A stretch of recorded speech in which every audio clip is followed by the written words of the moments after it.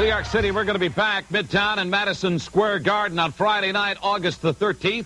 It's the WWF Garden Party with an 8 o'clock start and a fabulous night of World Wrestling Federation action. Here's one that I like a lot. Standing by and joining us this week, one of the all-time greats in the World Wrestling Federation.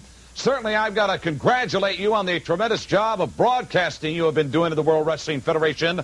But Macho Man Randy Savage, you've got other things to consider right now. Perhaps you're meeting with the self-proclaimed king, Jerry Lawler, on August 13th. Absolutely, Mean Gene Okerlund. Thank you very much for the introduction. Yeah, my broadcast colleague, Jerry the King Lawler, self-proclaimed.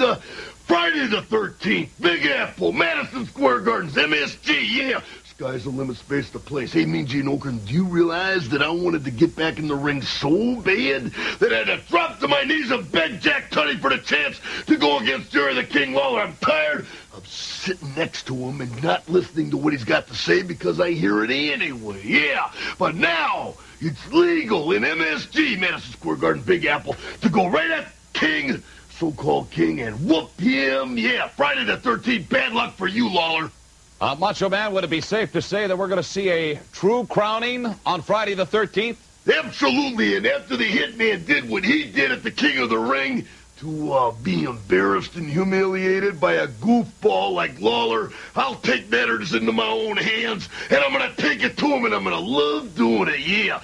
Big party, yeah, MSG, dig it. Thank you very much, the Macho Man Randy Savage, on Friday night, August the 13th.